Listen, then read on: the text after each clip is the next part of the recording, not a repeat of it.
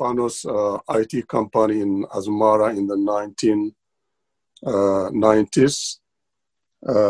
And then he'll be followed by Dr. David Stein, who is from the University of London at Birkbeck College. He is a professor of international politics. He'll be presenting on improving international cooperation and also diaspora engagement. And finally will be Michael Tesfazgi, who is in Australia, will be presenting on mining and sustainability in Eritrea. But I'm not sure because I just received an email from Michael that he's been out in field work. So if Michael doesn't show up, then I'll take over his presentation. Thank you very much. Hi, everyone. I am going to talk about building human and institutional capacity in Eritrea. My presentation will cover 4 main areas of capacity building. I'll talk about training people, effectively mobilizing and utilizing, improving their skills and knowledge, and retaining them. But to give you a general perspective and in line with the objectives of this conference, the presentation is divided into 3 sections. First, I'll talk about the challenges, then the opportunities, then I'll discuss the short and long-term recommendations. To start with the challenges, I assume we all agree that human resources is an important aspect of a nation, particularly as Eritrea. But Eritrea lacks, or Eritrea has lack of qualified human resources, especially if you see the tertiary education gross enrollment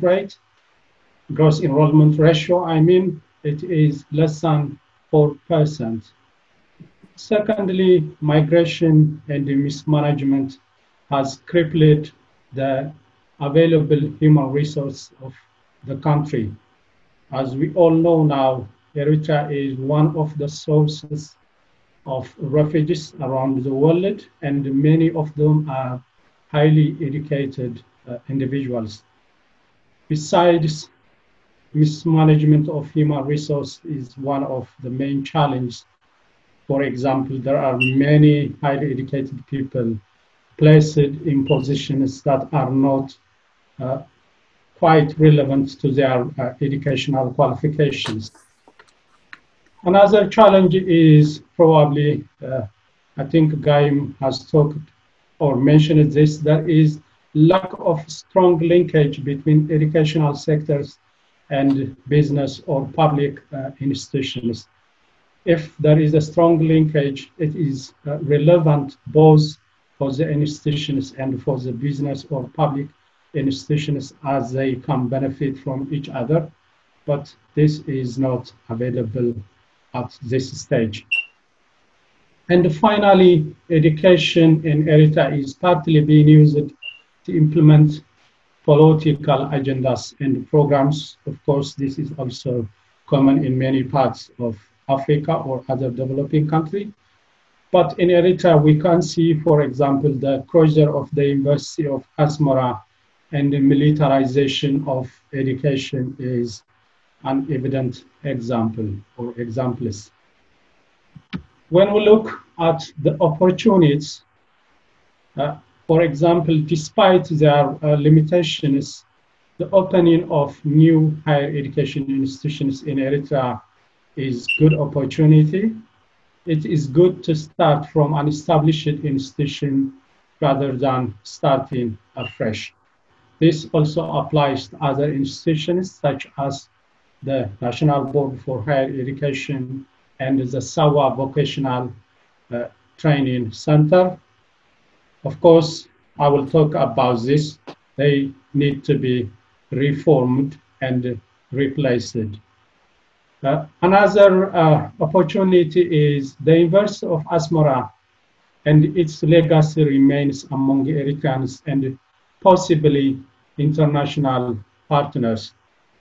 Although the Investor Asmara is closed, if it can be resumed, there is a great possibility that its quality and standard will be restored within a short period of time.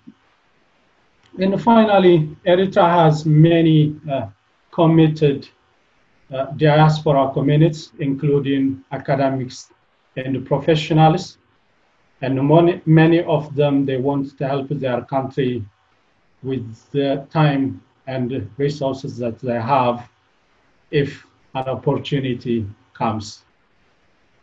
Therefore, taking those challenges and opportunities into consideration, I have put with some short-term and long-term recommendations. Those short-term recommendations focus on the assessment, training, and motivation of resources. The first one is to assess and strengthen the available human resources to initiate institutional change and modernization. I'm purposely putting this institutional change and modernization because many of our institutions in Eritrea, including the higher education institutions, are not up to date. For example, if even we look at the banking, there is no any modern or up-to-date services. For example, there is no any credit card that our students in the business school to study with. They just know it by theory. Therefore, we also need to step up ICT, like to help the higher education institutions and other business and even public sectors to improve their services. The second point is to upgrade the available capacity or the available staff by offering short-term courses. This could be done in association or in connection with the available colleges and higher education institutions. Another is to train more people at certificate or diploma levels to meet the requirement of various public and private institutions. We have already listened to the presentation that there is a need to create more opportunities, to create more job. Therefore, in order to do this, we need to train our people. Least we can give them a short-term training. Another short-term recommendation is, this could also link to a long-term, is to link organizations to relevant colleges and higher education institutions. As I said earlier, this could benefit both ways. And finally, within the short term, of course, also within the long term, we need to motivate our staff in order to retain them. We need to motivate staff with good salary. We need to motivate staff with other benefits.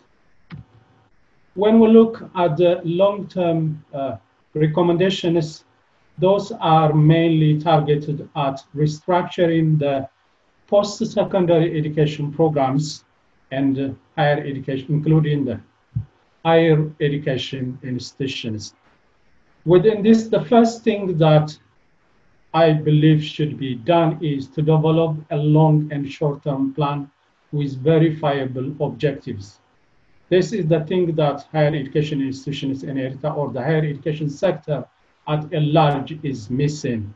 Of course, this doesn't mean that it should be started after 2 years or after 18 months. It can be started as early as possible, and this should be done with possibly organizing an international conference that can participate everyone, including the diaspora. If you remember, such kind of conference has been done in 1992 to upgrade the University of Asmara. We also need to establish a new ministry, possibly or preferably the Minister of Science and Higher Education, to oversee all post-secondary education programs. Now here I'm saying not only the higher education institutions, but all post-secondary education institutions should be placed under one bigger institution or organization like the Minister of Science and Higher Education. As probably Gaim said, we also need to open the University of Asmara, as I have stated. Its legacy still remains. We also need to gradually upgrade the higher education institutions in Adghayeh, Mainafhi, and current to university level. One challenge that might be mentioned here is available human and material resources, but they can start even at diploma level and it gradually can be upgraded to degree and higher programs.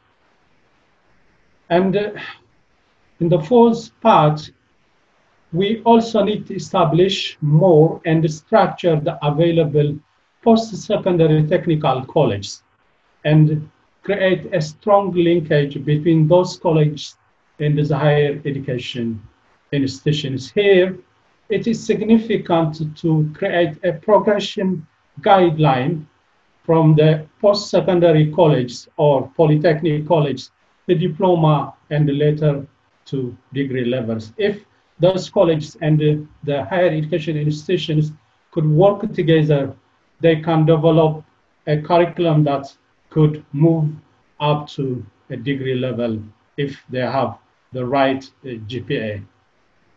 And finally, we need to open private institutions. Here, I need also to take on board the comment raised by some because nowadays private institutions, especially in developing countries, has been a means of income and a means of producing fake certificates at the cost of money. So this should be taken into consideration. And another point is we need also to work on brain circulation. Of course, this would go with the socioeconomic and political development of the nation. I think with the time that I am allowed, I'll finish here. But if you have any questions, comments, I'll be glad to discuss with you. Thank you very much. Okay, I think I'm next. Tuolde Stefanos here. So my topic is going to be infrastructure for the rehabilitation of the economy. So hopefully you can see my screen here. So as you all know, I mean, infrastructure is huge. There are roads, there are port facilities, there are airports. So I'm going to argue that there is one key critical infrastructure that everything else depends on, and that's the electrical grid. And to illustrate the point, here is Earth by night, and you can see that there is a direct correlation between development and abundance of electricity. Those countries who have it, you can see them by night. The poor countries, not so much. And conversely, you can also argue that lack of electricity is a direct correlation for poverty. So just to focus on the Eritrean situation, we have quite a bit of a challenge to overcome. If we focus on the left side of the screen for a moment, this is energy supplied by fuel. So the bulk of the total energy that is produced in Eritrea today is from biomass, meaning from wood and animal waste.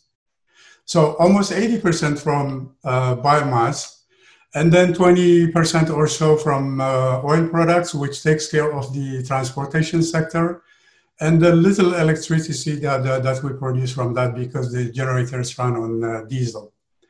So this heavy dependence on biomass, you can imagine the negative impact it has on the environment. So the deforestation rate is 2.4%. which is twice the rate of what's considered to be a sustainable threshold.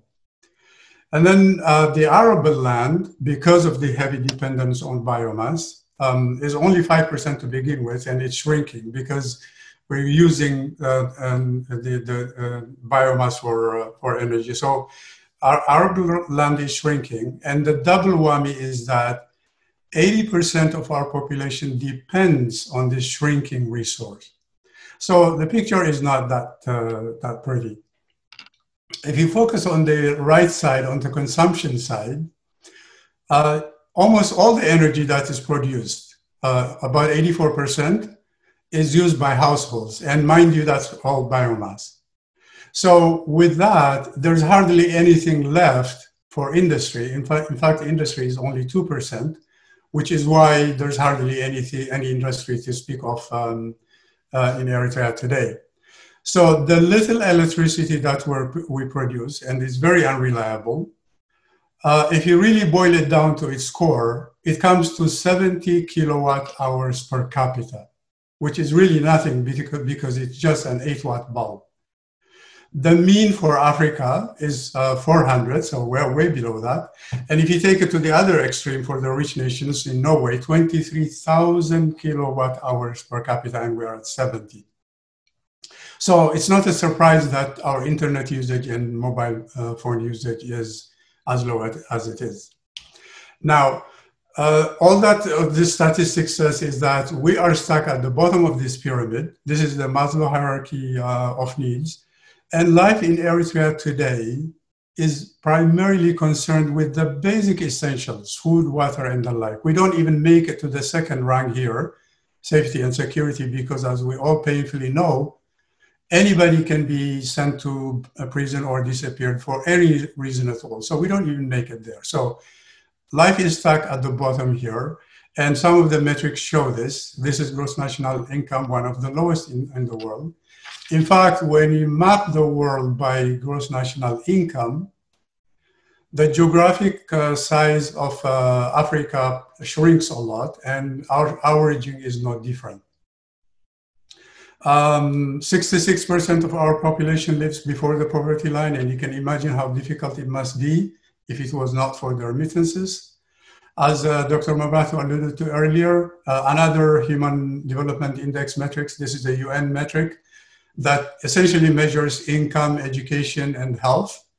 And we're at the very bottom on that too, 181 of 187 countries. And I think Dr. Mabato had it at 180 to 189, but you get the message.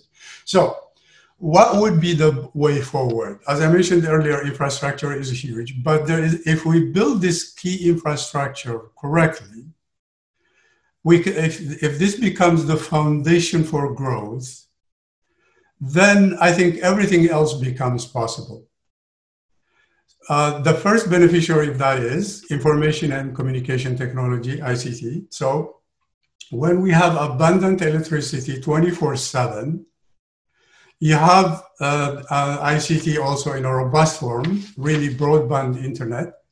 And then when you have that, knowledge essentially becomes free because the internet is there, the electricity is there. So you have access to any information you want anytime you want. So knowledge is free. Unfortunately, wisdom is not. That's another story. So with this knowledge being free, you can import best practices from anywhere in the world that are relevant, that we consider to be relevant to Eritrea. So essentially, when you boil it down to its core, progress, this may be a bit oversimplified, progress is really applied knowledge plus hard work, right? And the applied knowledge has become free. And we have to provide the hard work, of course. So once you get this, then I think smart government and public services become possible. Why? Because decision-making processes can improve now. They can be data-driven. Our institutions can be inclusive. They can be self-correcting. And then the rest of the components of the rest of the institutions, like education, public health, infrastructure, industry, economy, innovation, you name it, all of those can thrive when we have this foundation as strong as it should be, right? then your workforce becomes competitive and productive, which eventually leads to better quality of life overall. Now, is it achievable? Yes. The Asab corridor has a strong potential for wind energy. Some of the highland areas like the Kalahari also have the same features. Solar energy can be built just about anywhere in the mainland, in the islands. And with 300 plus islands, we can even dedicate some of those islands to become power generation stations.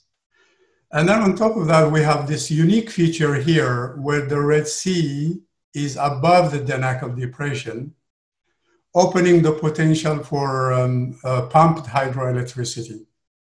So when you combine hydroelectricity with the wind energy to provide the energy needs during the night, you basically free yourself from having to store energy in batteries, because now the Red Sea plus the wind is giving you unlimited battery capacity. So it's definitely achievable. But how do we get there? I think it's essential that we choose long-term development partners wisely. Why? Because Eritrea today does not have the skill sets or the capital to do it on its own. Therefore, finding good partners, and I think Scandinavia would be good in my opinion, because they are small and they have all the know-how and the capital that will make this possible. And I think they can be good partners in actively transferring knowledge. But importantly, I think we need to start the conversation early, so the plants are more or less ready for launch when the transition that we are all looking forward to becomes a reality. And the advantage of this good partnership is when you have competent partners who own their know-how and the capital, and they're also willing to help you with the knowledge transfer, the completion times of these projects can be accelerated. And then we have also the skill sets to operate it profitably. It has to be for profit, otherwise it's not going to work. I mean, the partners we're looking for have to profit from that. That's the only way to make it sustainable. And then we can leverage the climate change agenda because most of the energy that I talked about is going to be green, to monetize the carbon offsets for additional revenues. And if we produce it in abundance, we can attract energy intensive, non-polluting industries like server farms, digital mining, digital currency miners, and so on, to basically stabilize the revenue stream from this infrastructure. So the sector itself is a massive employment base, but when you have electricity as reliable as I'm suggesting we should, the other sectors can also be vibrant enough to be employment bases themselves. So reliable electricity is not just an enabler for economic growth.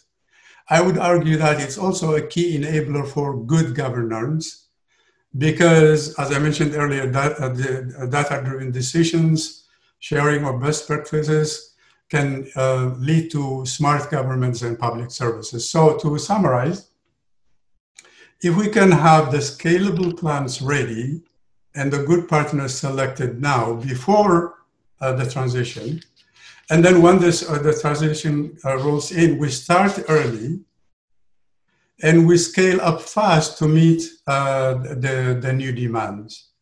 So if we do that, I think the rest of the infrastructures and institutions can be built on top of that. So let me stop here. I should mention here before I leave, Abdulis Abun is my co-conspirator in this. I think he's in the audience, so maybe we'll bring him on during the question and answer session. Thank you very much. Okay, shall I just continue straight away, yeah? Yes, please, David. Okay, hi. everybody. I'm David Stein. As we said earlier on, I'm based in Birkbeck College here in London. Yeah, I'm just going to make a few points really about diaspora and remittances, reconfiguring international economic cooperation, and some policy issues around that. There are 3 slides, just that I don't stray. Kiflon, are you able to put those up? The first slide. Is that number 4, Mobratu? Oh, sorry, number 5. I guess I'm number 5. Yeah, there's just 3 slides there. Yeah, got it. Thank you. Okay, so while Kiflon puts those up, are they coming? There's a slight delay. The first addresses some issues around diaspora and remittances. That's the second one. Kiflon, can you put it back to the first one? Yeah. Yeah, I guess there's a bit of a paradox of a non-Eritrean talking about Eritrean diaspora and remittances, but I just wanted to make some simple points about this. And in fact, on all 3 of the slides, I guess there's a theme which is not on the slides, but in a way encompasses everything we're discussing, not just today, but this week. In a way, we're talking about change, continuity, and constraints. And I think the issue of the degree to which there's going to be continuity on what I'm talking about, remittances, international economic links, and the degree to which both of those are constrained, both by the actual environment that a changed Eritrea will find itself, but also in terms of the personnel of the Eritrean state as it goes through the transition, irrespective of which of the 3 scenarios that Mobratu sketched out earlier on applies. So in terms of remittances, as Mobratu said in the beginning, I mean, currently they're somewhere between 1/3 and 1/2 of the whole of Eritrea's GDP. They're going to remain. That's going to be a continuum that whoever takes over power is going to be reliant upon remittances, both in the short term for household income and livelihoods, as a source, as has already been mentioned, of future economic investment, and as the primary source of foreign exchange for the country, as well as the base of government's tax revenues. So given all of those factors, both in the short and long term, remittance policy of the new authorities and the degree to which they continue the PFDJ's policies is going to be an absolutely critical policy decision, both in the very short run, the first of those 3 phases, 0 to 6 months, but also thereafter. And the key issue is, well, is the new authority going to continue the 2% tax? And I'll come back to that a little bit later on. More broadly, the diaspora's role in terms of the economy can be viewed in all sorts of different ways. Here I just list 5 different points. And then there's an immediate set of economic policy issues linking to remittances and monetary policy that diasporic members, I suspect strongly, along with people who are currently in office in Asmara, will need to resolve. There's the key issue that several people flagged in the first session about the mix of private and public, again, both in the short and medium term. Given that the diaspora and remittances are going to be the main source of productive investment, the degree to which property law and property rights are respected and the mix between the state and the private sector are going to be absolutely crucial. Monetary policy is going to be very closely linked to remittances, given they're the source of the overwhelming majority of foreign exchange at the moment, and thus there's a whole series of immediate questions about how the value of the NACFA is going to be controlled, it's going to be allowed to float, etc., etc. And as we, I think, discussed last April in the conference, those issues are going to be of immediate importance because in large matter, to a large degree, they're going to determine the relationship between the new authorities, the population at large, and the diaspora who are providing remittances. And as Samson said earlier on, there's a broader set of issues about transfer of knowledge and technical skills in the economic domain that link to diaspora and returnees. Fifthly and finally, in relation to this, I think there's a broader question as to what degree different members of the diaspora actually shape the future Eritreans' foreign investment and trade policy in terms of be it returnees or people overseas influencing new authorities' attitudes to trade with Sub-Saharan Africa, or the Middle East, China, or the US, or whatever. So if we move to the next slide, this then addresses some broader issues of reconfiguring Eritrea's economic international cooperation. So currently, obviously, the overseas economic linkages of the country are quite limited. They're heavily personalized. And as such, investment ties, particularly in mining, as well as ad hoc rents from the Gulf states, essentially are the main adjuncts to remittances in terms of external interactions of the state's economy with the rest of the region and the world. How might that change and what kind of constraints are likely to be? Well, there is some limited opening at the moment to multilateral organizations, notably the IMF, that I think some people in this group had some interaction with last year, as well as UN agencies and organizations. But there's also a very, very convoluted geostrategic situation at the moment, primarily, I guess, dominated by two factors. Firstly, the entry of China into the region, in particular as a major investor in Ethiopia and the Ethiopian infrastructure in particular, as well as Djibouti's port. But then also the manner in which different powers in the Middle East, partly in competition with each other, have had an impact upon the Red Sea area. So the new authorities in Eritrea are going to have to navigate and negotiate with Gulf countries as well as Turkey, etc. So in addition to those factors, the other obvious major question in terms of reconfiguring international cooperation is the relationship with Ethiopia.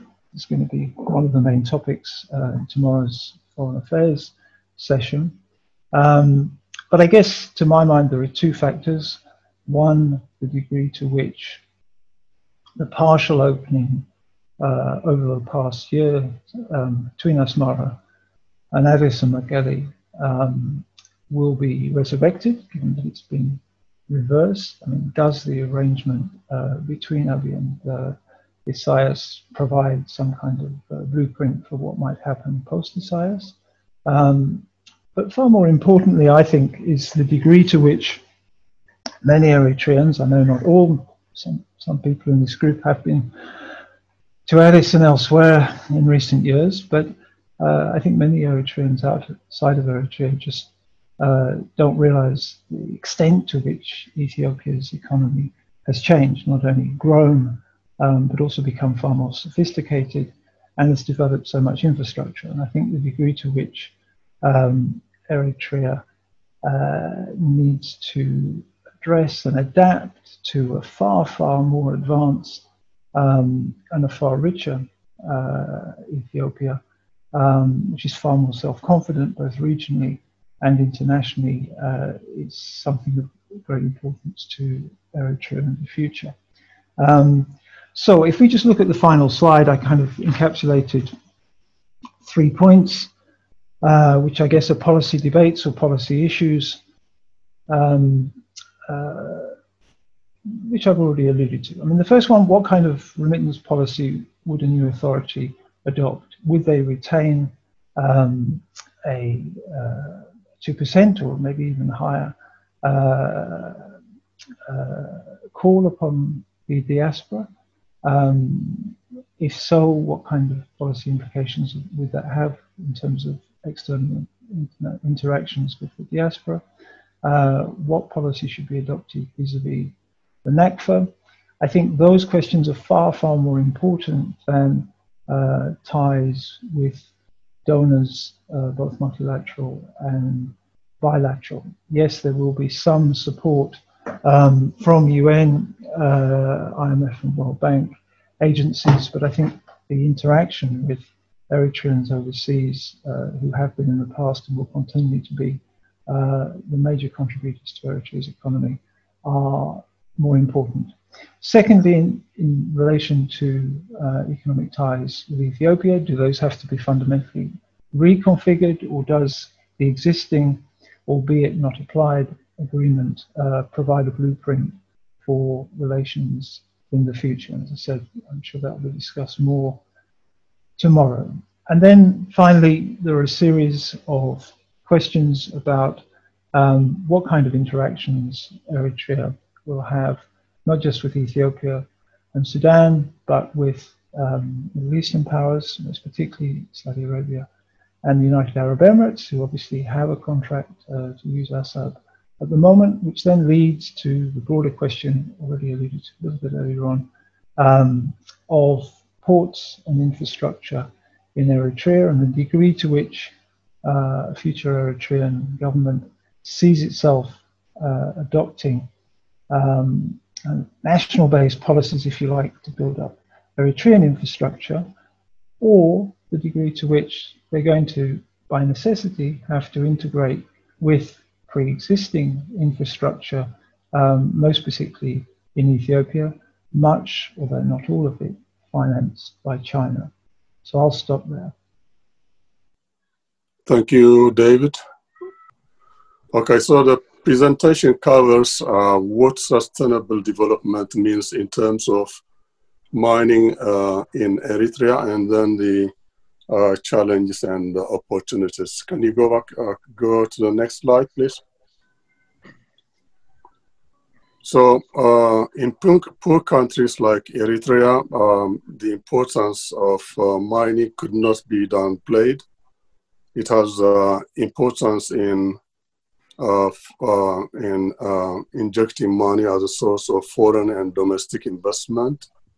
It contributes to GDP through mineral export, and then employment of local people and wages, and then also transfer of knowledge and skills through training and skills development. Next slide, please. But mining was also a lot of trade offers. It's operators mainly across three areas, three important areas. That's the economic, social, and environmental. So you have to have a good equilibrium or a good balance. Although economic profitability is important, then it should not be at the expense of the socioeconomics of the communities. At the same time, it should not be at the expense of the environment.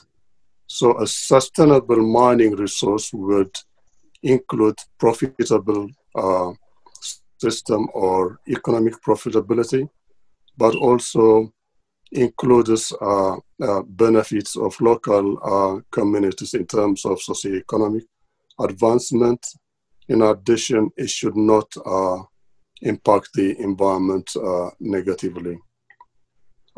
We also need to underline that mining are resource not only for us, but also they belong to the future generations.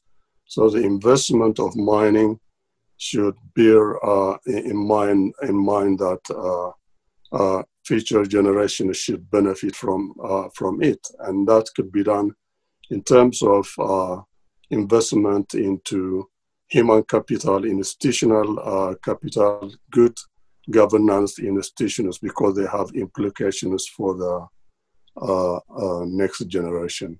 Next, please.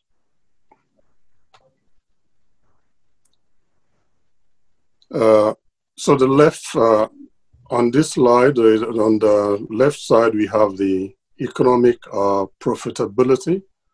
And Eritrea is endowed with a lot of mining resource that could be precious metals or construction materials and so on.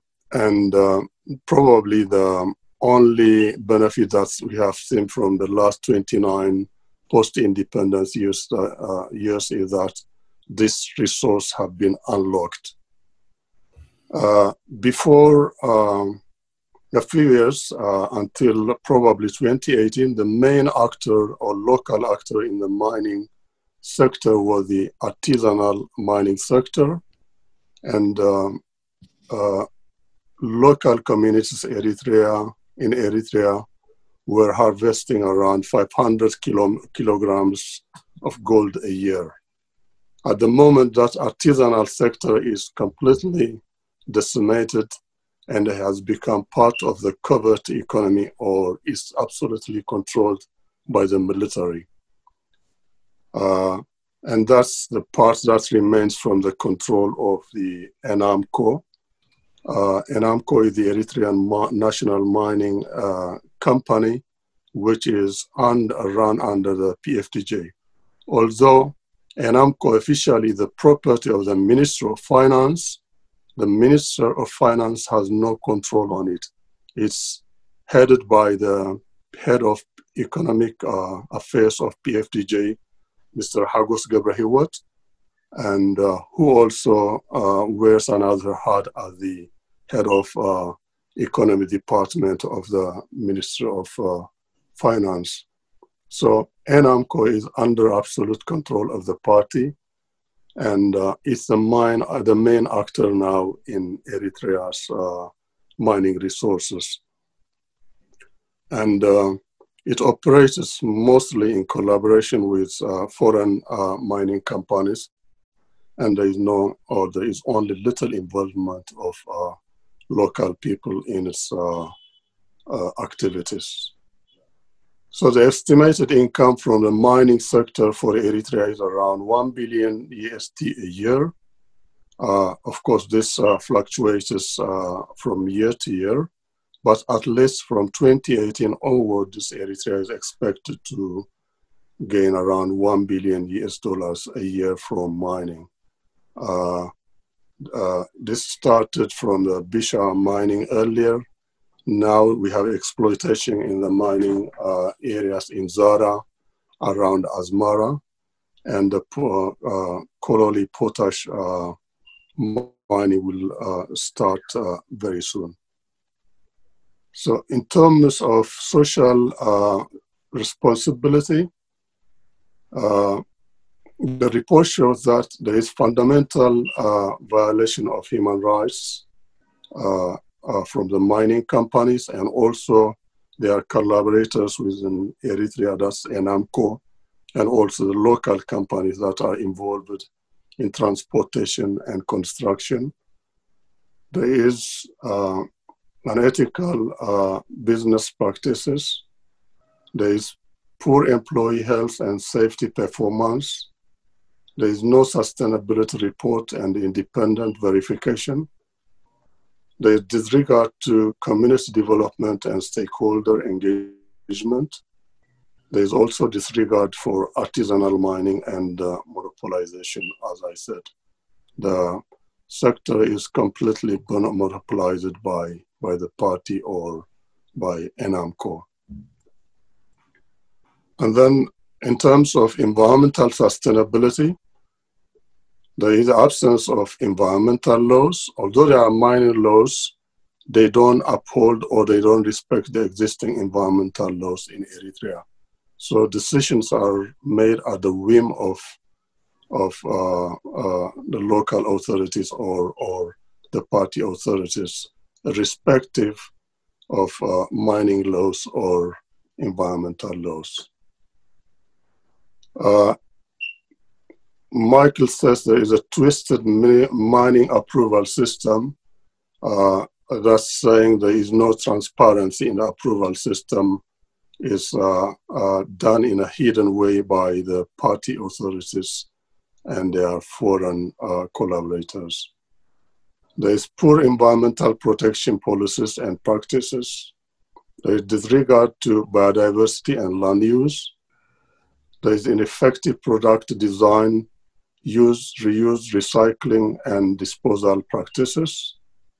There is ineffective risk assessment and management practices. Next slide, please. So an assessment was made based on ecological sustainability and human sustainability factors. This diamond-looking picture shows inefficiency, economy, environment, community, safety. All the factors are combined together to provide these indices. From the picture on the right side of the screen, you have, for example, ecological sustainability on the x-axis and human sustainability on the y-axis. 1 is low sustainability and 6 is very high sustainability. So assessment of the mining sector in Eritrea shows that it's unsustainable. It falls on the top left corner, which is a score of little above 1 in terms of ecological sustainability and score of about 2 in terms of human or socioeconomic sustainability. So all in all, the mining sector in Eritrea is not sustainable. So that's the point we spotted earlier. Sorry, next slide, please. So the point that we spotted earlier indicated by now. So what do we have to do to make it sustainable for the future? At the moment, there is no ecological sustainability or there is low human sustainability. So how do we improve it? Next slide, please.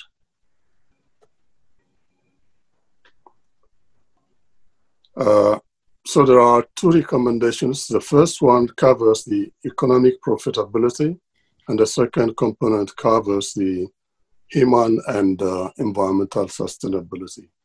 In terms of economic profitability, Michael says the Eritrea's investment laws and regulations need to be reviewed. At the moment, in most mining sectors, the Eritrean government gets from 40 to 50% of the revenues, but there is no, this is just a crude income. The country is not involved in value addition.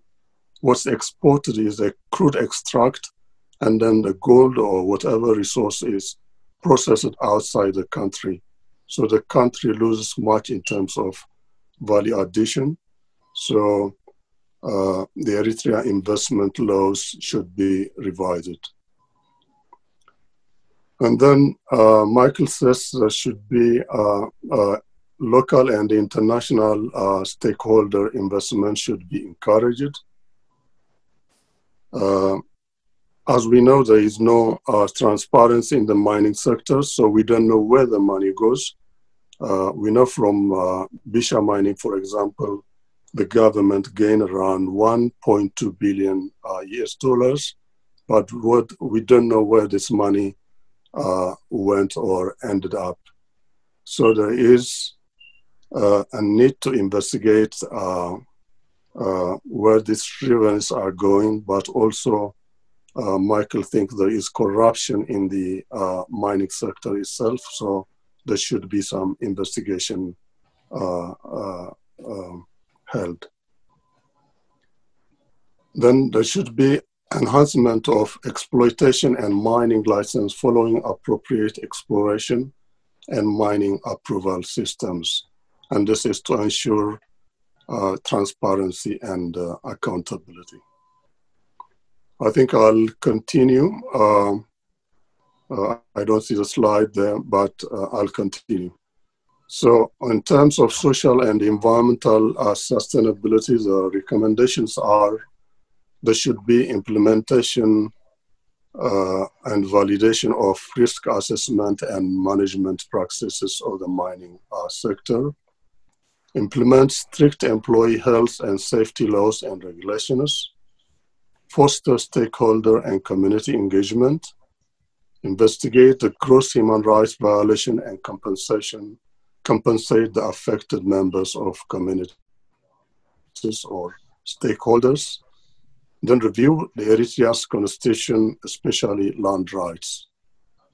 If you look at the 1994 land proclamation and also the Eritrean constitution itself, land belongs to the government.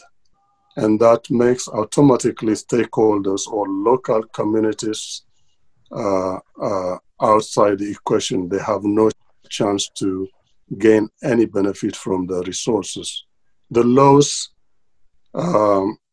provide some areas for compensation if somebody is, for example, dislocated from a location because of mining or industrial activities, then they are allowed to be compensated by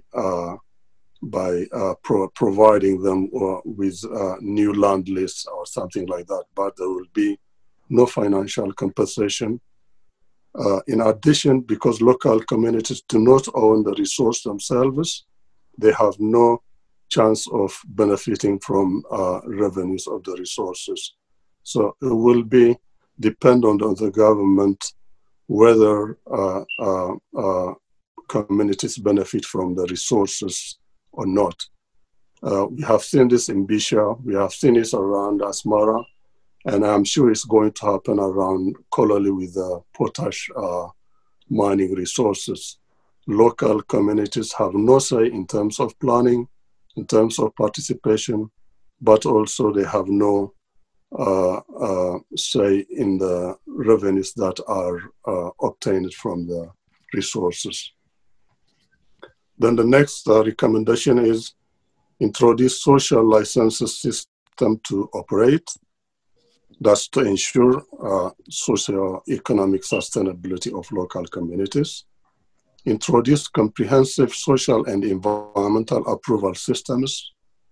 Enhance local capacities through training in governance and skills development. As we know, mining has very limited forward and backward linkages, and it's very prone to exploitation by a predator system. So training of local communities and their proper involvement in the sector will allow them to be involved in a better way. At the moment, the relationship is between the government and the international mining companies, and there is no trickle down of revenues towards local communities. On also those community members that are employed in these mining companies are hold positions, very low positions, like they're involved maybe as cleaners or dinner ladies or something like that. They are not involved as technicians or higher, highly paid employees. So the improvement of their local capacity through training and governance will allow them to get involved more in the activities. I think that's it. Thank you very much. I don't think we have much time left. It is almost 40 minutes to 6. But I will give just, if Eob, would you like to say something? Eob? Yes. Yeah, sure. First of all, I would like to congratulate for the organizers and for the interesting presentations. Well, my comments were mostly with the previous session, but maybe I can send them in writing to the organizers. For the second session, in the capacity building section, I think we seem to have missing the national development data strategy. Like for example, GDP was today quoted to be 6.5 billion, but if you go to IMF, it's 2.6, because quite frankly, I don't know how they do it. So we need a very strong national data development strategy, meaning strengthening the National Statistics Office. I believe that's critical. A part of should be the capacity building strategy, because to make policy-driven, evidence-driven policy, you need to know where you are, and then we can also assess where we're going.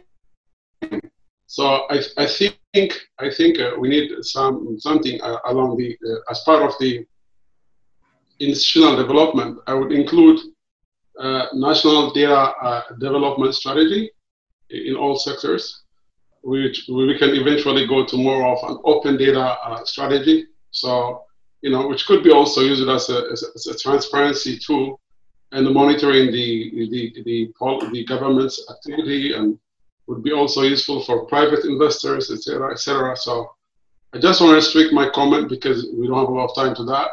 And I have other comments in regards to the reintegration, because all we seem to be talking about reintegrating people from unemployment or from out of the labor force to the labor force. And I believe we need to have a coherent, active, and passive labor market programming policies in place, be it during the transition or even in the long term, because job creation should be always the objective, not just for transition, but throughout. So, yeah, I don't know if I have much time, but Kiflom, do you have time? Can we take some time, because it is time now for the summary? So would you allow me some time? We take some. Yeah, we finish around 6:30. Okay. So we can have okay. We have a little bit of time, yeah, for the question and answers. Yeah. Okay. So I go to the one who hasn't spoken, Ibrahim Francis. Ibrahim? So if I may finish, can I finish, please? Yes, please. Can I finish my? Oh, yeah. So for me, I think we need to look at the economic role of the government. Most presenters have been talking about the economic role of the government, and we don't seem to be very clear on that. And I would suggest having a working group and mapping out that exactly. What do we mean? How do we think government should be involved? What should be its role during the transition and after? Because if without clarifying that, then I think there's gonna be a problem with how we do things, because I think poverty is our #1 enemy, but we want also the government to be part of the solution, not the problem. Some are suggesting, for example, dismantling the system as it exists. But then, do we mean no government role at all, or what should we? So I think we need a very good paper, I would suggest, on what exactly should be the role of the government during the transition and after, in terms of its economic contribution. Okay, thank you very much, Ibrahim. Francis? Please, everybody, please be precise as much as possible and limit to one comment or question. We have several people who have raised their hands. Ibrahim, the floor is yours. Okay, thank you, Doctor. In the first topic, I have one question and the second one also one. In the first one, because we know Eritrea and there is a poor infrastructure and also a poor social service in all over the country, but there are very, very, very affected areas in several parts of the country, especially in the Pre-Berry. So it's good ideas that all we hear from the presenters, but I think this is a huge in the sphere of the years of the transitional area. That's the transitional period of 3 years.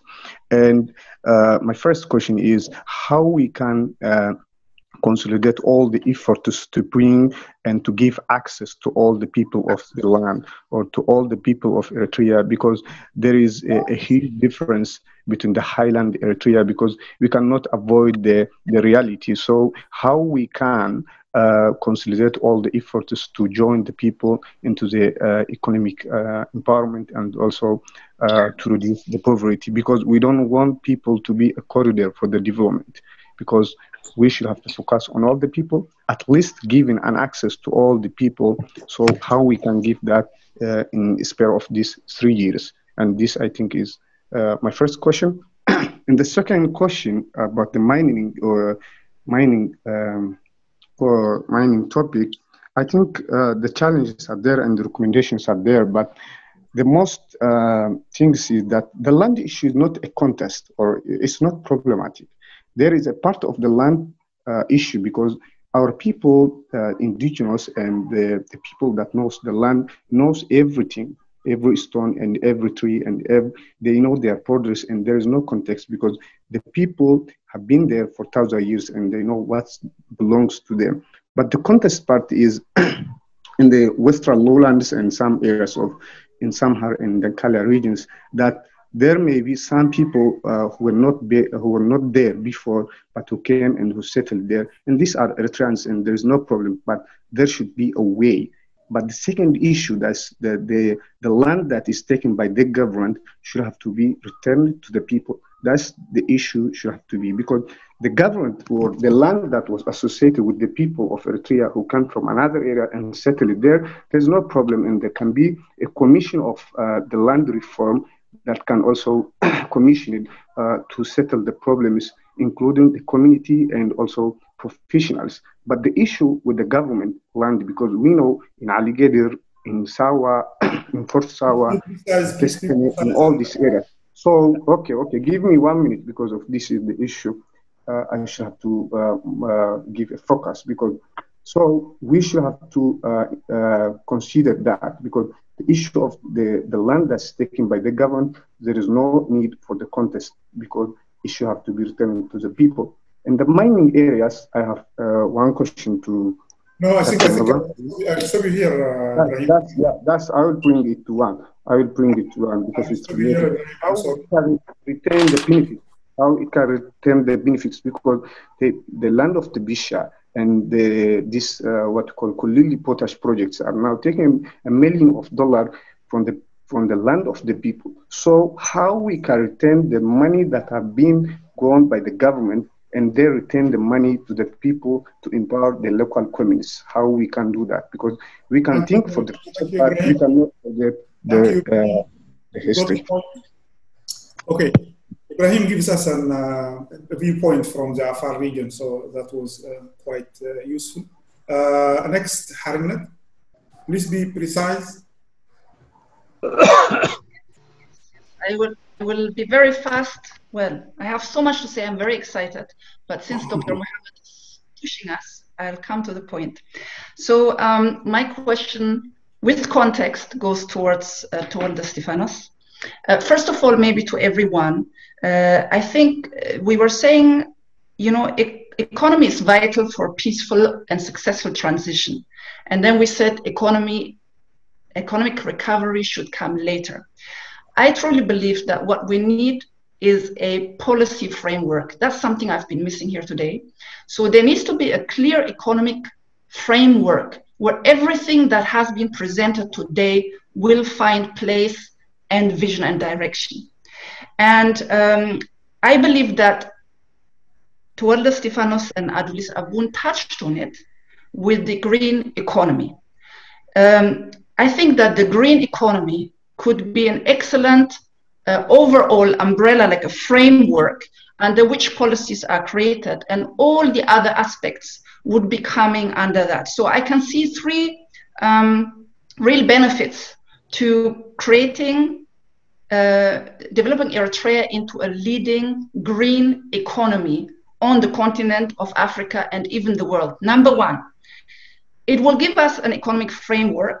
It will create jobs because, under that, the manufacturing, the skill education that has been mentioned, the higher education, the technology, the development of technology, all of that could be directed towards a green economy. Then also the attraction of foreign direct investment. There's actually something called green foreign direct investment. And we could, instead of competing with the foreign direct investment with many other nations, especially in Africa, we could position ourselves as a continent, as a nation that wants to go towards green development, and therefore we could be attracting different kind of foreign direct investment and green foreign direct investment. Number two, also it would allow for inclusive growth. Ibrahim has just mentioned that, and some of you as well, the concern that some big corporations or foreign companies will take over. But if we have a green development framework, and that is the national vision, that is an umbrella to everything else that's happening, then inclusive growth also comes much more natural to that, where the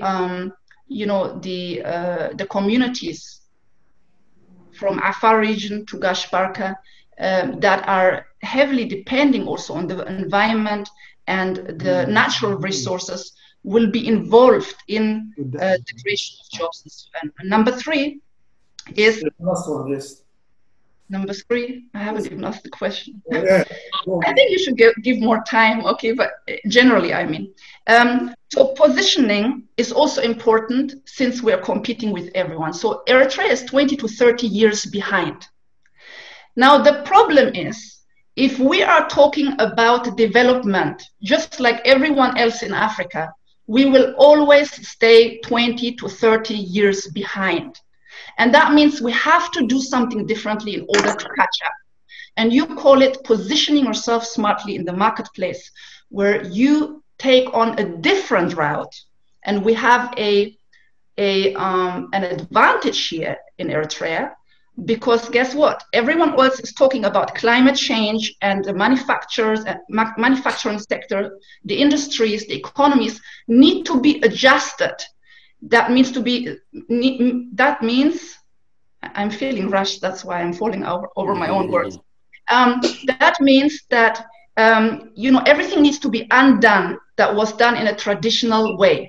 Now, Eritrea is starting from scratch, and that can work in our own advantage. If we are starting straight away towards the new global direction of climate change and green economy, we can actually start that from scratch without needing to reinvent traditional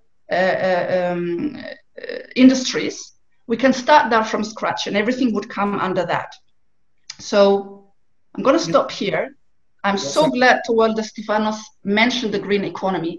I believe that is the way forward for Eritrea, and I would love to for everything to come under that. I have so much more. I have so much more to say. Go ahead. This time we will give you another chance. Dr. Besus.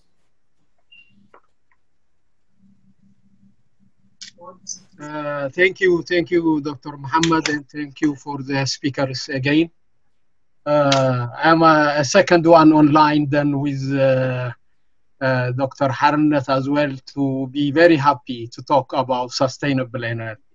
This is the area where I really, my daily bread comes from. So thank you, Tewolde, for that great energy topic. I think the issue I have there is about the manpower, the capacity that we have. This is the concerns I have, whether but renewable energy is a feature that I see in Eritrea, that we don't have to follow the rest of the world, the path the failed path we don't have to follow. So this is great. But for me, what I want to hear from Tewolde is, I am interested in this conference. Of course, the long term is very good. We call it green, we call it blue, we call it sustainable, it doesn't matter. For me, I want us here to talk the immediate need for us now.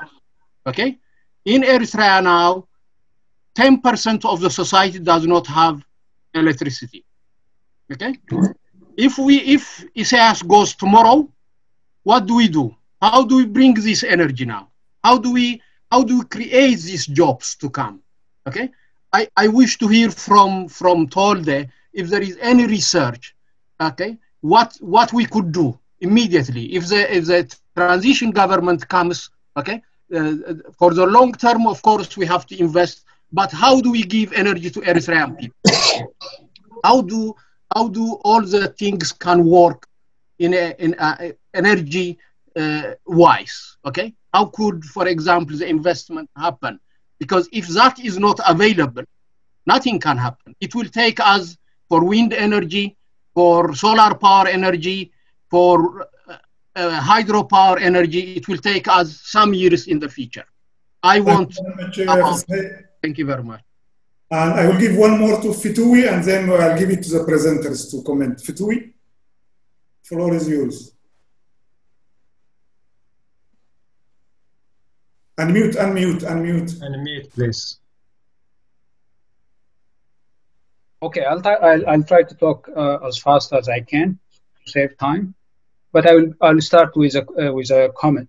I think there is a lot to be said here, especially when it comes. And I am an urban planner as well as an economist, and on the economic part, we could enrich the topics that we raised in a much deeper and policy-wise relevant way. If we get the document to study worked on and we put groups in order to work and enrich those ideas. To go to my question, I identified two foundational issues. One of them wasn't addressed very much, and the second one relates to infrastructure. Foundational because infrastructure is the basis upon which we can build the future of the country, and also because it is the greatest contributor for immediate employment during the transitional period. And the other one relates to mobilization of the scripted brothers and sisters. And immediately after the transition or after the demise of the current government, what's going to happen is it's going to create an environment of resentment by the people who are left behind, because these are people who have been stolen their youth and their future.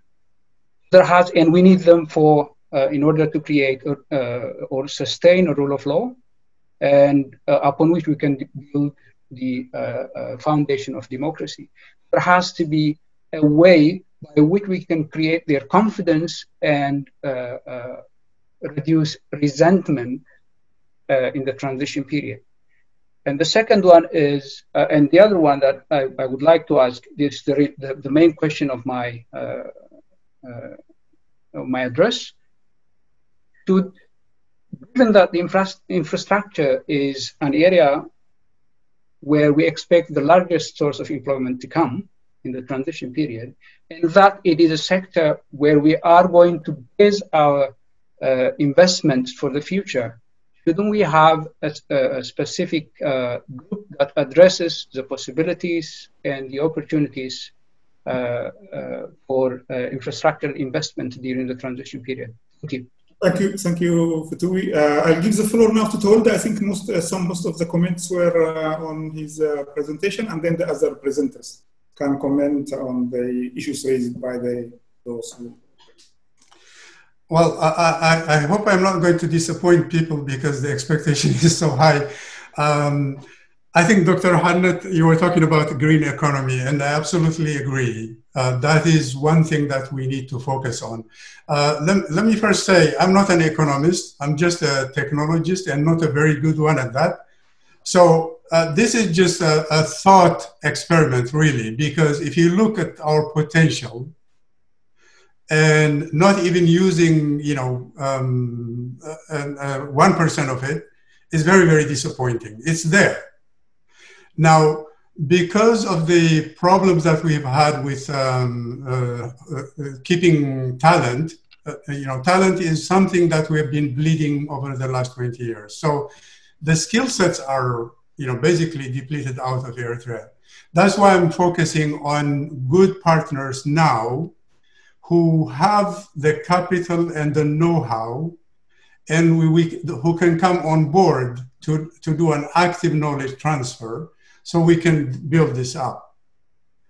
I think this has a huge potential, like you said, Dr. Hannet, not just for Eritrea, but globally. Eritrea can be one of the biggest green energy producers, in the world. And I think that can, not only is it enough for Eritrea, it can be, it can even expand to the neighboring countries. So the potential is there. Unfortunately, it's just a thought experiment at this point. We need to build the relationships. The main reason I was focusing on Scandinavia was there are a lot of Eritreans there. So maybe the relationship can start building now. And then we can take a look at this and really develop it into a plan before the transition rolls in. I think, Dr. Fisai, is there research that was done? I don't think there is. There was one PhD program that, thesis that I saw a while back, but there's not really that much. In Assab, I think there were 3 windmills that were installed a while ago for a measly, 300 kilowatt capacity, and they are not even operating. So the talent that is bleeding out of Eritrea is the main problem. So we need to kind of give hope to the new population to say there is a potential if we can get our act together. So Adulis, if you're in line, please add into to this. But that's, I think, what I have for now. Okay, Dr. Mabratu, can you say a little bit on the issues on mining and land and people who live in those areas? You're muted. Unmute, please. Unmute, Mabratu. Yeah, I'm on now. Yeah, thank you. First, I think I'll add something to what Tolda said on Dr. Harness. I think green economy is potential a good way for Eritrea, but it's for long-term investment. Like Dr. Fisahaye said, what we need now is the issues about getting immediate electricity, water, food, and so on. And for that, I think Eritrea doesn't have the resources for green economy. We are not at the stage where we can invest a lot on manufacturing or service at the moment. So that's for long term. The immediate priority would be to enhance whatever source of electricity we have. It could be improving the generators in Hergigo or whatever other generators have in the country, just for the immediate future. But in the long term, it could be green economy. I also agree with Dr. Fitoui that critical infrastructure is very foundational, that it promotes employment. We didn't mention it, but in the report it's indicated that it's very important for job creation, but also in addition to that, construction with proper investment policies and monetary policies of the government, diaspora Eritreans can invest in housing and so on, which is one of the main employers in the developing countries. To go back to Ahmed, I think you're right. Local communities should benefit from the resource they in their surroundings, but also there are different ways where they can benefit. First of all, I worked a lot in this area in terms of coastal development or protected areas and biodiversity conservation. And one of the things that could be done is for local communities to be partners in the investment, because they own the land or the resources, but they don't have the money, they don't have the knowledge and the capital to invest themselves. So usually what happens is you'd have like a tripartite partnership, government, local communities, and then private investors investing into the sector, and then local communities would be direct beneficiaries from the resources. But also it has to do with a rule of law like we discussed yesterday, and properly functioning government would give confidence to the companies, but also to the local communities that they would know that their resources are not being ransacked. I think that's what I would like to say. Can I add just a little bit to that, Dr. Mohammed? Sorry. Okay. I think my argument was the green energy can start immediately, not just long term. What we have today is nothing really. It's an old infrastructure that is bleeding the energy that's being produced. I think the line loss is something like 23%. So the reason why I was saying scalable, plan was to start small, even with green energy, because what we have is really nothing. So building that up is not going to be worthwhile. I think we need to start small and scale it up as fast as we can, but green energy, we can get started right away from the beginning. Thank you. Samson, do you have anything to add? Would you like to add? Actually, I just want to raise one thing that Ibrahim raised. I want to add to what Ibrahim raised. He, I think, mentioned access to everyone, especially to those disadvantaged societies or groups. That's important point, and there are 3 ways that we can increase access, especially widen participation to those disadvantaged groups. One is we need to build more institutions, more higher education institutions. The second is, of course, there is an affirmative action, and this has been used for women in Eritrea. But to be honest, I'm not a fan of affirmative action because it has its own side effects, and it wouldn't work for long. Because if you are admitted based on affirmative action, there is a psychological effect. There is also a quality effect because you will be placed to the lowest departments or to the departments that are neglected by many. So the main solution is build more schools to those disadvantaged, with a focus to those disadvantaged areas. And as a last or a third option is, I mentioned it in my presentation, link colleges to higher education institutions. If students from colleges can be admitted to higher education, especially those with better grades, I think this also could increase from those disadvantaged areas who had less GPAs than the entry to higher education institutions. Thank you very much. Thank you very much. Now I give to the next group. I'll start with Professor Araya. The floor is thank you. Thank you, Dr. Mohammed.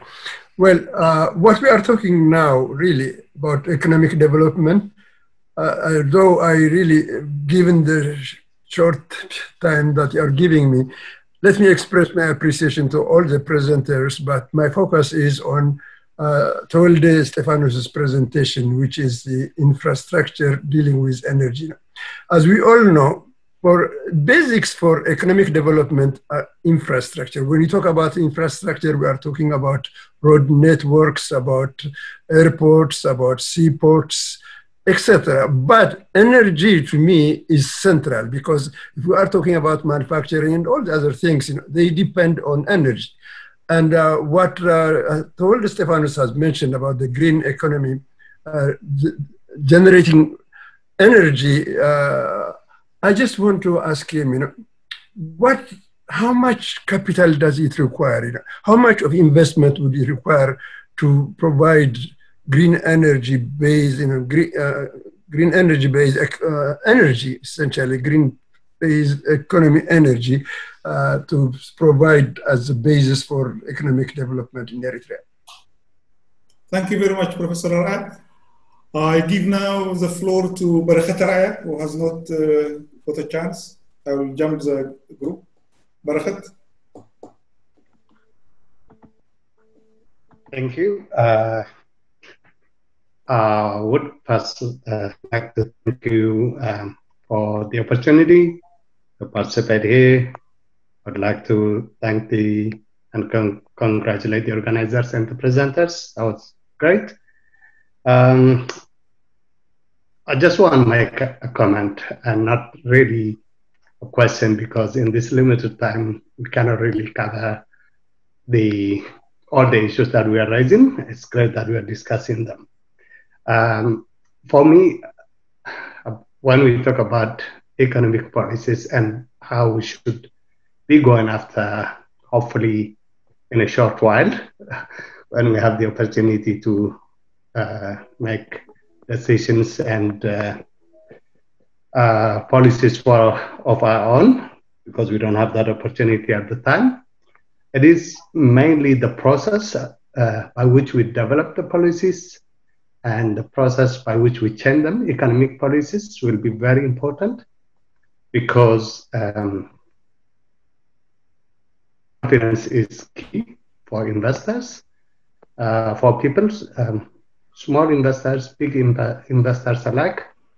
It is the confidence that will be playing key part in economic development, particularly after the scars that we have gone through. So many people have gone to make contribution to Eritrea after independence, and they have lost not only their investments, but many, even their lives. So going forward, it is how do we build confidence to investors, to the people, to even the refugees to go back home and to try to do their best for their country. So it is, we really need to kind of, Eob has mentioned very important thing. Where are we now? What does the Eritrean economy look like, and how do we go for the future? What do we even know? Not much. So it is the institutions that we need to develop. We need a very independent, very empowered by law statistical agency that will give us, what the national economy looks like now, but also at every step in the process. So that's what I really want to make. It may not be necessarily a specific economic issue but we're talking about policies now. We're not going to keep on changing them, but we will, because it will be required. But if we change them, what will be the process of compensating of those investors who will be losing because of our change in policies? So those kind of assurances and proper kind of government and governance, that will go a long way to giving us a good start in the economy. Thank you, Barakat. Sorry, can I just intervene 1 second? May we give a chance to Dr. Gabriel? I think he's fixed his microphone now. Okay. Thank you very much. I hope it's working now. Yes, so I have shared my comments so through text and a linkage, so you will find there. But I think since we don't have time, well, these kind of issues cannot be discussed in this short time, but at least it might give us an idea what we need to do.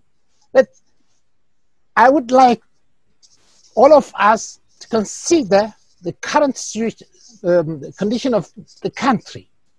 If we are going to talk about economic development and in the transition period, what we are going to inherit is a depopulated country. Eritrea is being depopulated. Every village, if you ask your friends and their relatives, the villages are being emptied every day. So that's what we'll get. So if this critical element is missing. So anything that we might think that we can do will not have any impact without the population, the human aspect of development and so on. So let's think out of the box. No, we have to reimagine. So just create in your mind, a country, empathy, and what can be done. So I would like all of us to reimagine, a country, because this is very unique to Eritrea, and we cannot learn it from our textbooks and from other experience actually. So it's a unique situation, and we have to bother ourselves in reimagining Eritrea after the transition. And this all depends on what kind of transition, what kind of struggle that we have now to undertake in order to disloyal the government and in fact a transition period. It all depends on that. So let's concentrate our energy on that now. And all these great ideas will have the time, and we will imagine our country. So when I see this one, our problem is institutional, and that means we have to build institutions in order to take Eritrea to the next step. But it is going to be a great challenge. So it is time sensitive. We don't have time now.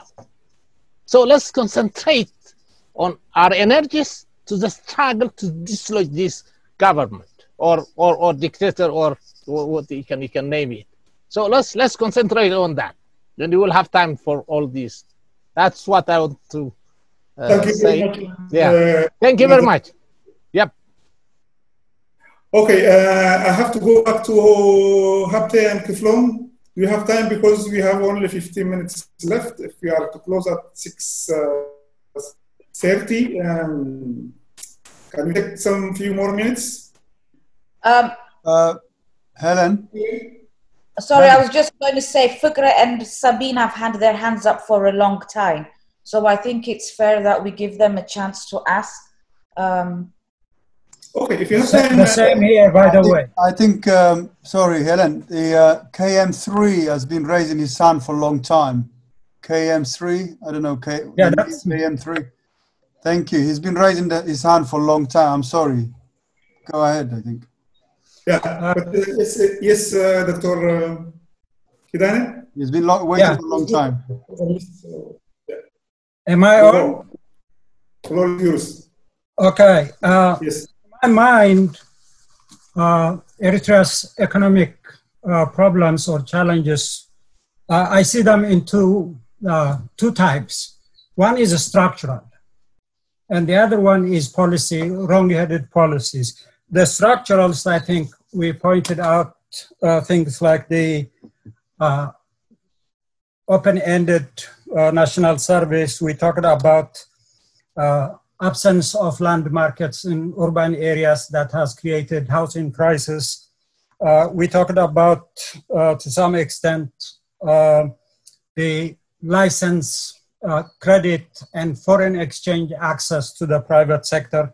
All these structural problems block any economic development.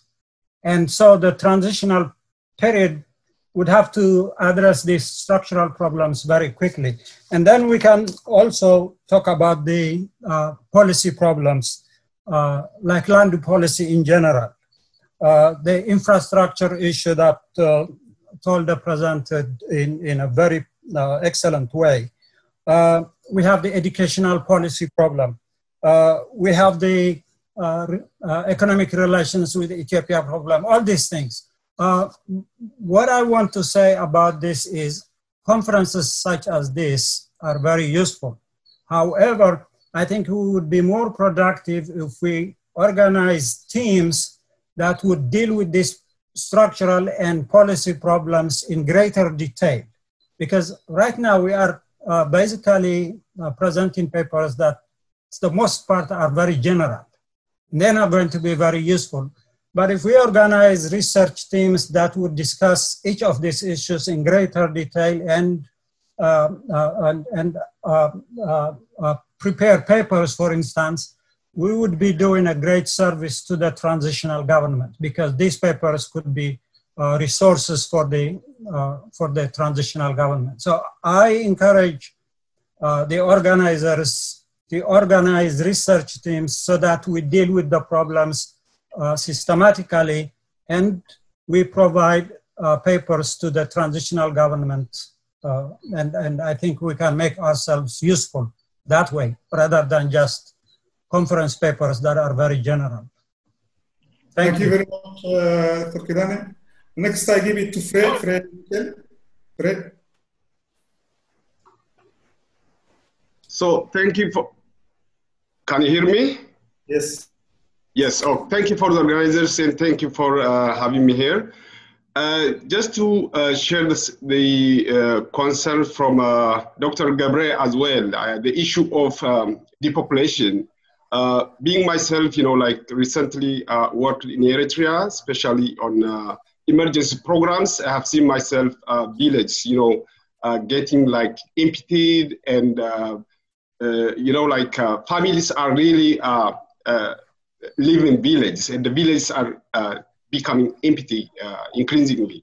So I would say a part of the transition is really to undertake a robust rehabilitation and reintegration process. If we really manage this and coordinate well, I'm very sure there are stakeholders who are interested and have influence in supporting the process. Like, for example, the European Union is the biggest recipient of refugees. So they really want to support the process so that they slow down the influx of refugees. So I think this would also contribute to address some of our other problems, like we have been talking labor shortage. So if we really reintegrate refugees and returnees, then we will contribute to the labor force in the country as well. So I would just like to emphasize, as a way to address the issue of depopulation and labor in the country, we can look into robust reintegration and rehabilitation process. Thank you. Next, I give it to Fikre Gaim. Okay, thank you again. As Dr. Harna said, there is so many things to say. I'm excited to say many things, but there is so limited time. So I will echo two things here. One, great presentation, and I think each of the presentations deserve a day for a session for discussions. And but I'll go directly to my point. And the capacity building, I think the focus seems to be on higher education. In the presentation, early primary education was not discussed, and I don't think we can have a very strong tertiary or higher education if we don't have a foundation of primary education capacity building as well. And then the other thing is immediate human resources. If we're talking about the transitional period or the about 2 to 3 years, we cannot focus on building the infrastructure and then using the fruit of it to build the future institutions. So my thinking is the transitional period will be a great time to create a favorable policies, favorable environment for the policies that we are discussing today to be flourish. One of the things that I'm thinking is the transitional period, we need to have an emergency plan for it, emergency economic plan for it. We cannot use an economic policy that's standard used in other countries, other places in textbooks. We need to have a customized, specific to Eritrea that puts into consideration the Eritrean situation, the Eritrean problems, and have an emergency plan. Within that emergency plan would be creating that favorable environment for the policies that we are discussing today to start and then build institutions of it. So one thing that green economy was echoed by many participants here. The other thing that I would like to bring and echo is the financial infrastructure. If we don't have the the proper financial infrastructure, if we don't have the financing systems built in the country, we cannot develop the green economy, we cannot develop other economies. So I think it's almost equally important as the energy infrastructure is important. Financial infrastructure to build that is also very important. But we need to have an emergency plan for the transition period. As much as these policies are great, the emergency plan needs to be something separate from this or based on this and more immediate needs. Thank you. Thank you very much. Thank you very much. Now we'll just have two more. Sabina, Mohammed. Yes. Mohammed Yahoui. We only have got, I'm going to give you just 15 minutes, and that's it. 15 minutes for this session. That's it for this session now. Oh, yeah, okay, great. That is so just to let you know, we got 15 minutes. Okay. Thank you, Habib. Okay, Sabina? Regardless, I will keep it short, but I will just say that I really admired your brilliant talks and I learned so much from each of your contributions and even invocations. I was just wondering, when we are addressing the idea of the national economy and like re-energizing it or rejuvenating it and having the problem of depopulation, one topic that I thought was missing or not really talked about was regional cooperation and economy. I mean, when we think about Germany, right, like, of course, we had the Marshall Plan at a time, but it was also the European Union and actually the idea of expansive politics and trade. And so I was just wondering what the expert group was thinking of that, because that would also really have that crucial question on the borders. Right, like if we want to grant mobility not only for goods but also for people, then we really have to rethink what it means to be in a region, and also Eritrea as a very geostrategic point. I mean, it has two ports, so I mean there could be also, and I think Dr. Stein has already talked about it in his presentation, that Eritrea is like between Europe and between Asia and the Silk Road Initiative. So there could be also something about reinventing or rethinking the Eritrean economy in terms of trade, because agriculture seems to be also dying, and trade is 90% of the international shipping is carrying 90% of the world trade. So, I mean, two questions in short. One is about regional integration and economy, and what the position is to like regional power players like Ethiopia, who really are very strong at the moment and powerful. What the position of what the position of Eritrea would be in that. Thank you very much. And the other one is refocusing or shifting towards port politics and port trade. Thank you very much, Sabina. And I'll go Eyob Fisu. Eyob. Hello again, thank you. I just want to reiterate again here, because most of the presenters and most colleagues are quoting numbers, for example. I don't know where we're getting the numbers. So I think we need I just want to re-emphasize the importance of data development, because if we don't know where we are, I don't know what we are talking about, quite frankly, because where do we want to go? Well, we should know first where we are. So that needs to be tackled as a policy, as a framework at least, or in any policy or capacity development strategy. That should be the center place, because you cannot make policies without proper or reliable data. Well, you can make, but the policies would be misguided. Like, for example, we don't even know how much the population of Eritrea is. Like Mobrato was saying 3.2, some documents will tell you 6.5 million. So for me, it's an immediate sort of task. You should do census, and then you should know how many people you have, what is the capacity. We're talking about reintegration and all that. Well, we need to know how many people are unemployed, how many of them are in the labor force, how many of them can be reinstated back to the labor force, then what kind of policies do you need?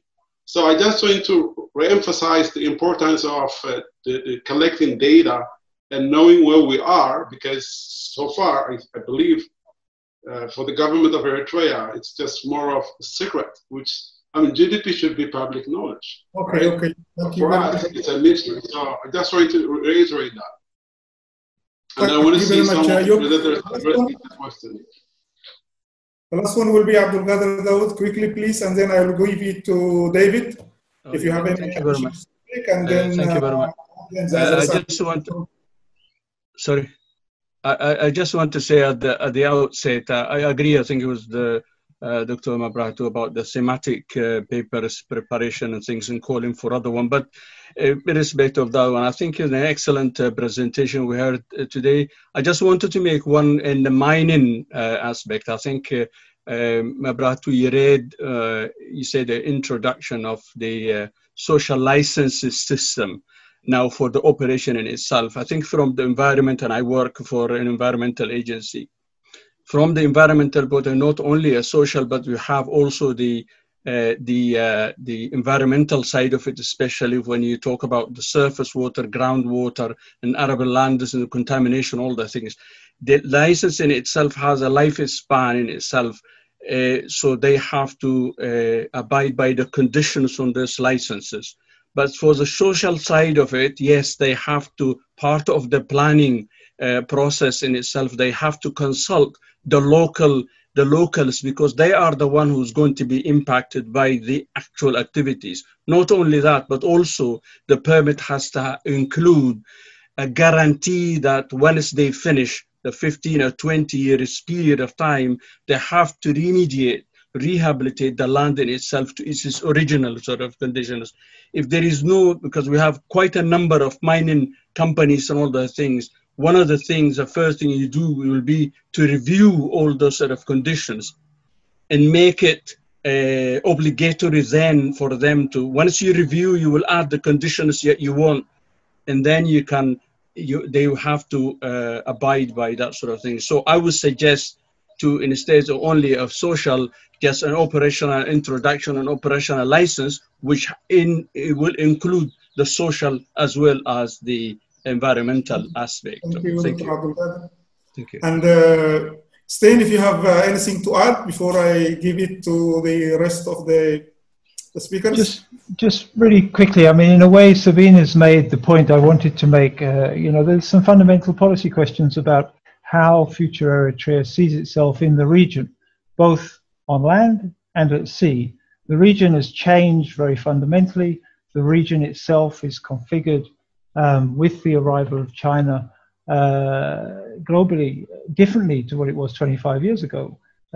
So, yeah, there's some big questions there. And I think they link to infrastructure most obviously in two ways. Firstly, as has been said, in relation to ports, Eritrea could not immediately, but very, very quickly compete not only with Djibouti, but other ports as well.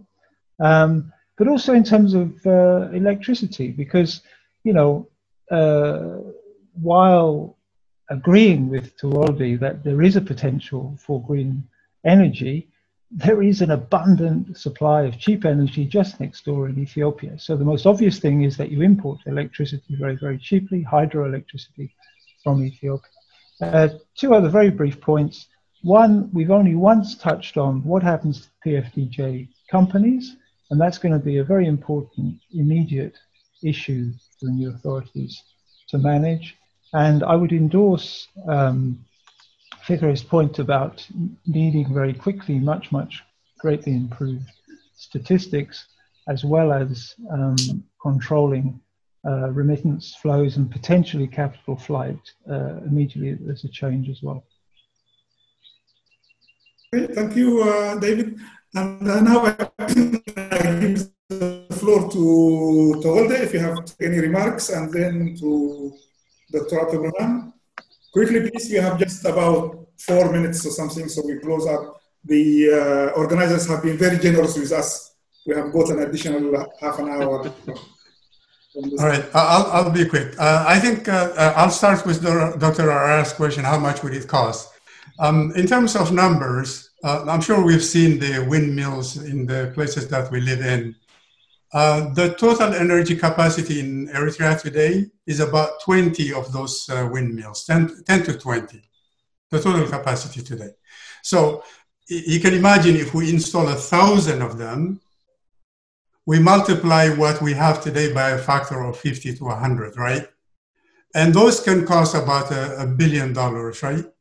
So $1 billion sounds big, but it's not really big because the infrastructure will pay for itself in more ways than one. So that's one way to look at it. The other way to look at it is, if we look at the issues of climate change today, the whole world is concerned about that. If we can package this green energy proposal, we can probably have it built for free. I mean, you know, there are a lot of people concerned about it. And then the huge server farm companies can probably build it themselves. So there are different scenarios. I'm just playing those out, how affordable it can be. But the diaspora population in the world, I don't know, we can come up with $1 billion as an investment to be part of that. So if you build it in scale, you can start with $1 billion and really build it up. And then tying that to Sabina's question, I think, about regional economy or something. Our neighborhood is not a good neighborhood. It's really, you know, a volatile neighborhood. If you can build this infrastructure to generate a vibrant economy for Eritrea and the whole region, then Eritrea can also become a force of peace for the region, basically. I know I don't have much time, but to just comment on David's last comment, the per capita consumption of Eritrea, of Ethiopia, is not that much. So you cannot depend on Ethiopia's cheap energy to do the kinds of things that I'm proposing. We need to increase our per capita generation to that of Norway. And I think it's possible. Once you do that, then the infrastructure becomes a common infrastructure for the whole region. You can even integrate it into the power structure of the whole region, Ethiopia, Kenya, Somalia, and so on, and really become a stabilizing factor for this region. The concern I have with Ethiopia is, yes, they are generating electricity, but they want to export it to other countries.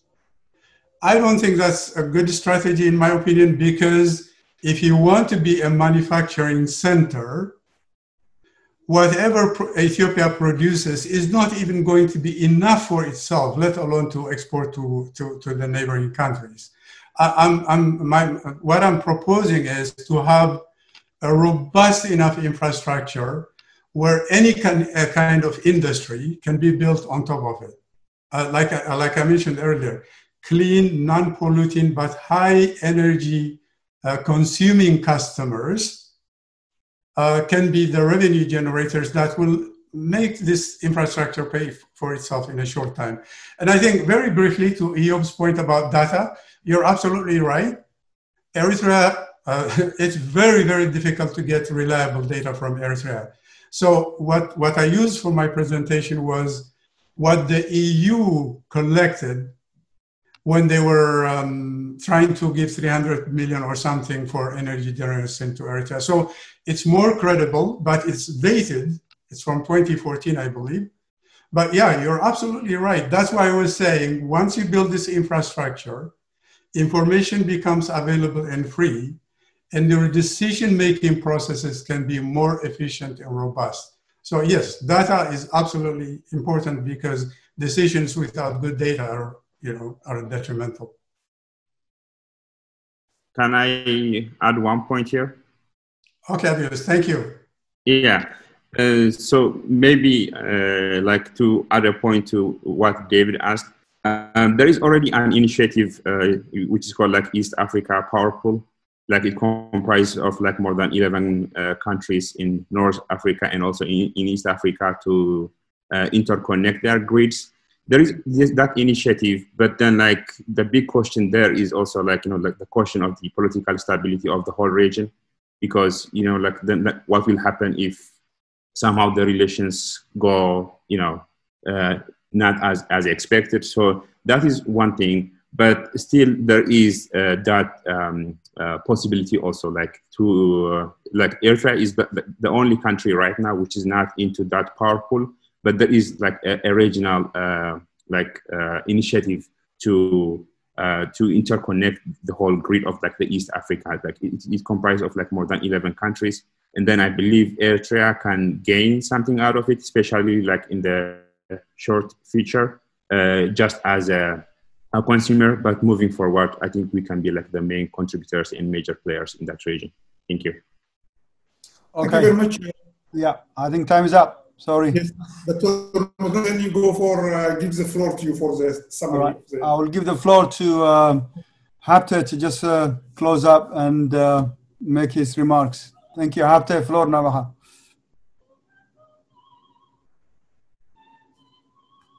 Habte? I think, Paulos, thank you. I think it's Petros who's going to sum up the session. Okay. It was an incredible, really interesting session, and really much appreciated all the contributions made. Petros, are you about? Can I say something just for a minute? Yes. Paulos? Yeah, go ahead. But only a minute.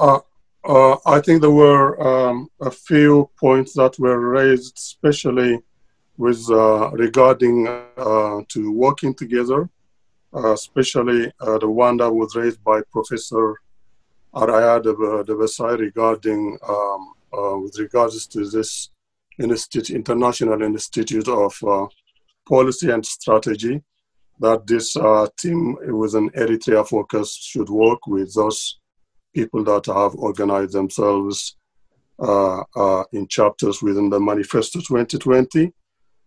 In a similar line, Dr. Futuwi Wolde also informed that we should share the blueprint and then we would discuss the different areas of the document.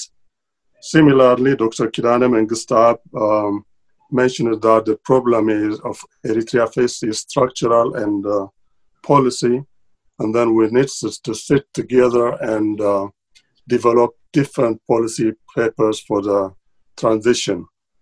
So like I said at the start of the presentations, this is only a start, and we are going to have various workshops, and also we'll invite a lot of you to contribute to the discussions, and this is not going to be an end in itself.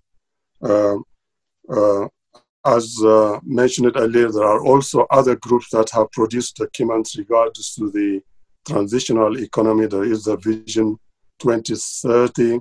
There is a document that was produced by Senate. And now adding to what Professor Araya Devasai is mentioning, I think it would be good to work together and develop all the documents. Thank you very much. Thank you, Dr. Maratu. All right, Petros, is he around?